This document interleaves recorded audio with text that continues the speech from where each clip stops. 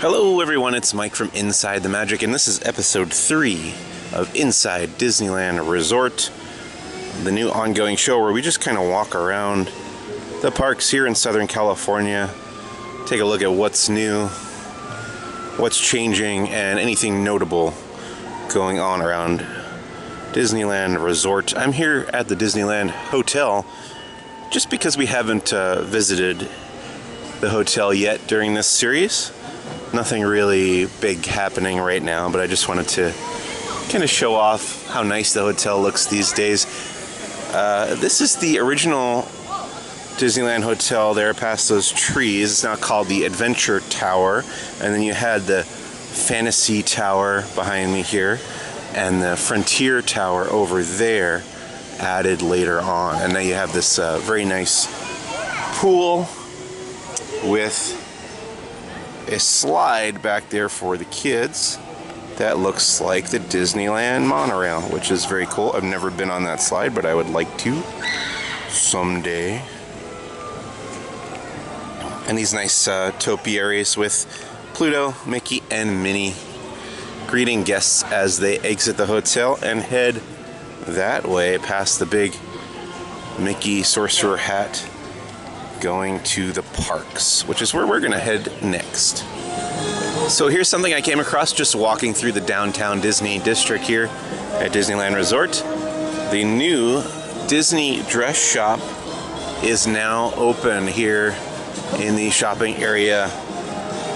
Used to be over there, now it's over here where Anna and Elsa's boutique was a little while ago. Then it was the Disney Dream Boutique, I think. Let's take a look around inside here.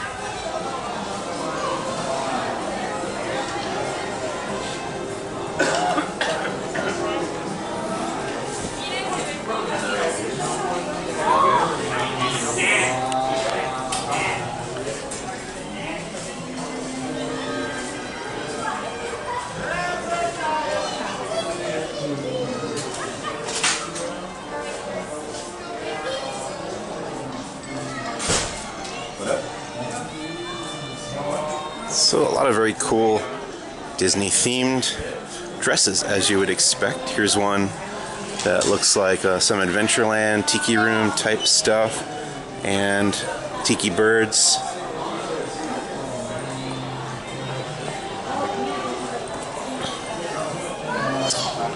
Main Street Town Square theme, I like that one a lot. Carousel horses on there. And Monsters Inc. for Pixar Fest. Pretty cool, and I'm sure they're very popular. Let's keep moving on. It's kind of cool. Woody and Buzz meeting with guests right now for Pixar Fest in the Pixar Pals area. While You've Got a Friend in Me plays the Pixar Monic Orchestra here.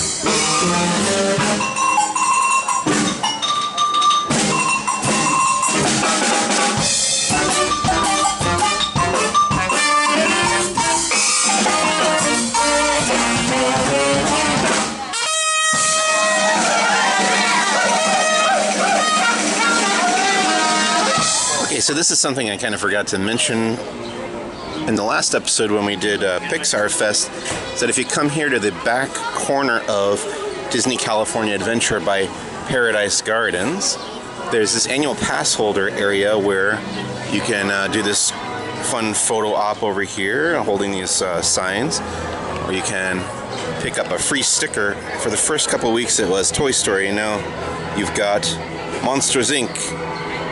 I'm told there are new stickers every 2 weeks. You can also write a message on these cards and put them into there's a table over there. This box. Share your friendship. Write a thoughtful note or draw a picture for someone who may need a friend. Add it to our buddy's bank to brighten someone's day. And people have done that. A lot of colorful balls inside there. So that's a fun perk for being an annual pass holder here at Disneyland Resort. Okay, here's kind of an alternate view of Paradise Bay and the construction area for Pixar Pier over here on the right.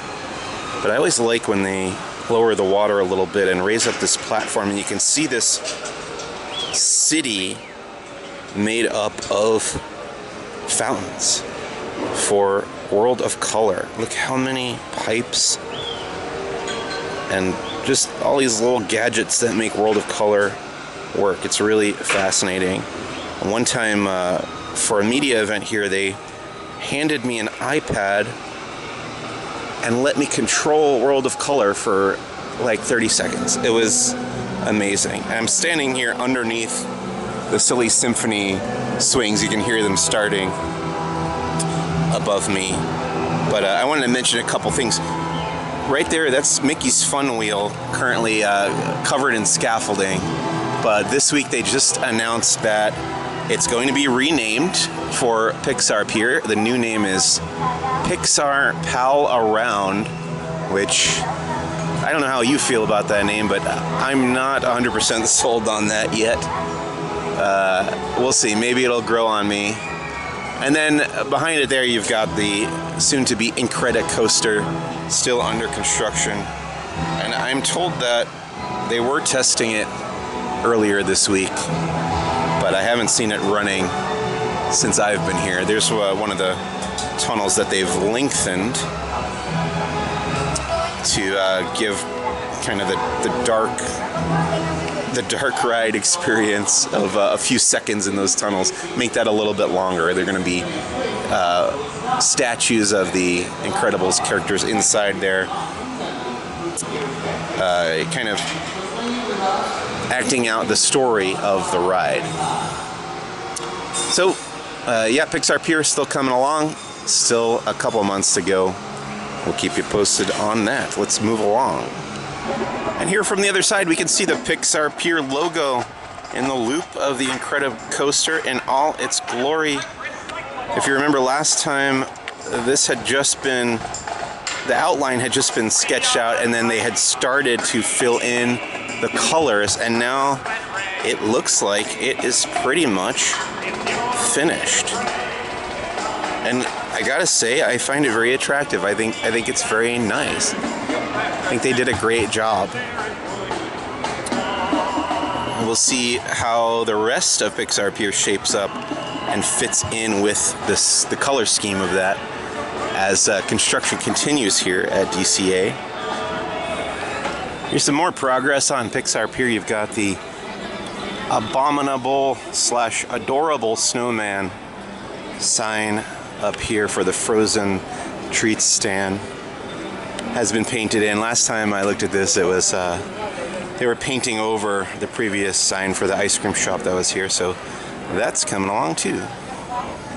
And check this out, some of the construction walls and tarps have been taken down around Toy Story Midway Mania, revealing the new red, white, and almost kind of teal color scheme, which I like a lot for the show building here. Or the entrance queue building, at least. And then you got the Pixar Pier logo right behind it again in all its glory. Pretty much finished. Again, looking very nice. So this is really cool. Inside the Knicks Knacks store here at Pixar Pier, Disney artists have been drawing Pixar characters in celebration of Pixar Fest. And this is Wall-E coming along. Hi, how are you? Looking good. Here's a variety of Pixar art on the wall. When I first came in here, there was just like a mannequin in this space, and then either the official opening day of Pixar Fest or a little bit later, they started doing these drawings. But I really like this store, as I mentioned last time. So here's something I didn't mention last time, because I actually didn't come through here when I first visited Pixar Fest, but here in Cars Land, they've made a few minor but fun changes for Pixar Fest. They've put up these posters. They're kind of parodies of different Pixar movies now set in the world of Cars. And I've got an individual video up of that with more detail as well. And then over here by the entrance, there's this photo op with Woody and Buzz cars. Again, there's an individual video here on our YouTube channel with these few changes that they made to Cars Land for Pixar Fest, and I'll put the link to that in the description. So here's the big new thing that's happening today. As I'm shooting this, it's Friday, April 27th, the release date of Avengers Infinity War.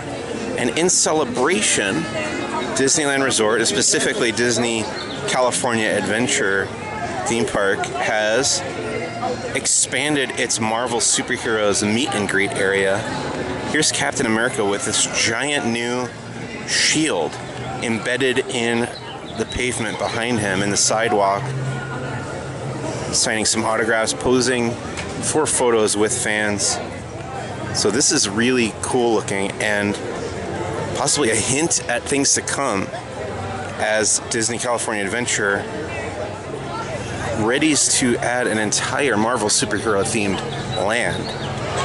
And for good measure, here's Spider-Man meeting in his usual spot, where previously he had actually had a dual meet and greet with Captain America, who's now moved across the street, right over there. And here we are at Disneyland, the original Disneyland, where Dumbo, the flying elephant, has reopened after a lengthy refurbishment and construction of this all-new canopied queue area. Look at this, you don't have to stand in the sun while waiting for Dumbo, the flying elephant. New signage up there, very nice looking. And then we're gonna poke our heads in here a little bit. There's these nice hanging light strands next to the waterfall over here. Look at all this. This is beautiful. So much better, such an improvement.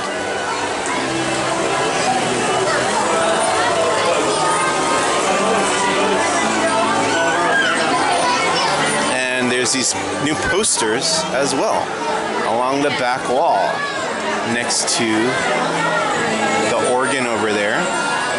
Let's take a look at some of these posters. You got Dumbo's Circus with Laughs and Thrills.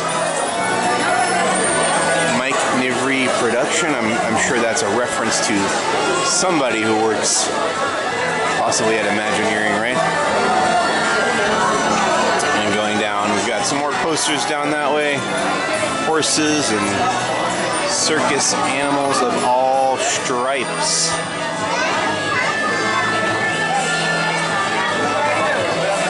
It's all kind of like you're in a circus tent through this queue here.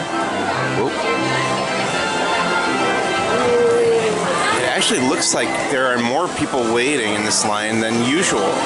Possibly because it just reopened, and possibly because you don't have to bake in the sun anymore, which is so nice. It's such a nice change here at Disneyland. Here's the new exit sign. Attractive looking. And you've got Dumbo the Flying Elephant, supervise children at all times. There he is. And a new wait time sign over here, which is not displaying a number at the moment. I'm sure it will eventually. But yeah, nice to have Dumbo back. It really ties Fantasyland together here, as the dude might say.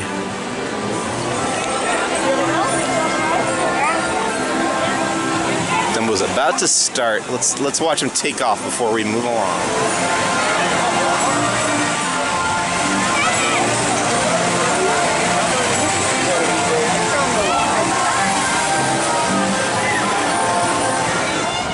Alright, now I'm here in New Orleans Square at Disneyland, right in front of the entrance to Pirates of the Caribbean, which is, as you may know, currently under a 5-week refurbishment as they remove one of the most famous scenes from the ride, the bride auction scene, and replace it with a more palatable generic goods auction, I guess you would call it, and change the famous redhead character into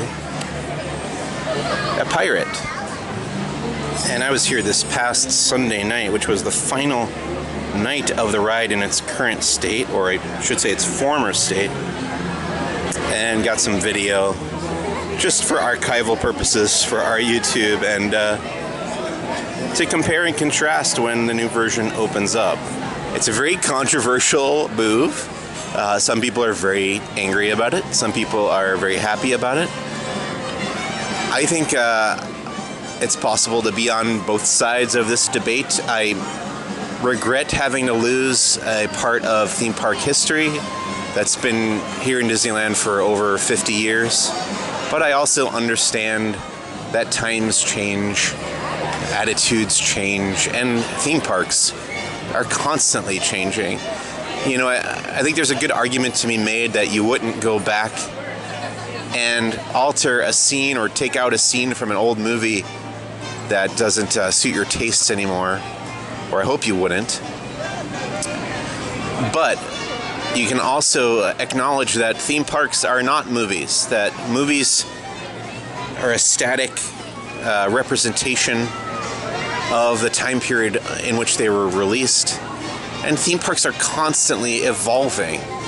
You know, the Disneyland that you and I know and love is likely not the Disneyland that first opened in 1955. Even within the first like 10 to 15 years, it underwent a radical transformation. And even, you know, Pirates of the Caribbean didn't open until the late 60s. So if you don't want theme parks to change, you don't get Pirates of the Caribbean in the first place. So I think as a Disneyland enthusiast, I've learned to accept the idea that something is changing, kind of roll with it, and embrace the idea that progression is happening in our attitudes and in our morals, and knowing that the reasons people want this to change are for the best. And just kind of crossing my fingers that I like the new scene when it opens up in, I guess, just like a month and a half from now. So we'll see. We'll keep you posted on that as well. And as soon as it reopens, we'll have video of the new scene from Pirates of the Caribbean. And though Pirates of the Caribbean is not open today, we do have Jack Sparrow, Captain Jack Sparrow, I really am sorry, guys. Meeting and chatting and taking photos and signing autographs for guests.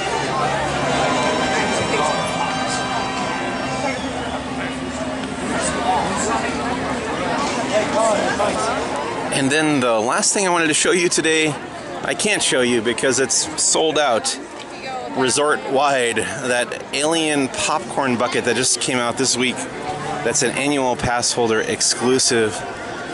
Should be for sale right here at this popcorn stand, but it's not. So that's going to have to be a next time thing, if they have it again next time. I'll show you the sign for it. You can see right here, it's an annual pass holder exclusive popcorn bucket for $20. But they don't have them right now. We're going to check back on that next time around. But for now, thanks so much for watching. This is Mike Celestino from Inside the Magic here at Disneyland Resort in Anaheim, California, on a nice sunny Friday afternoon. Coming up next time, there's some new Star Wars events happening.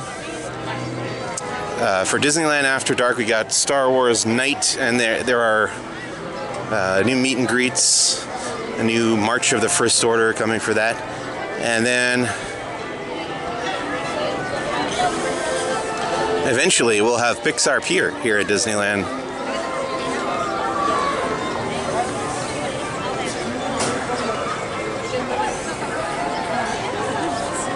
But as for today, we're going to wrap it up. Thank you again for watching. This is Mike See you real soon.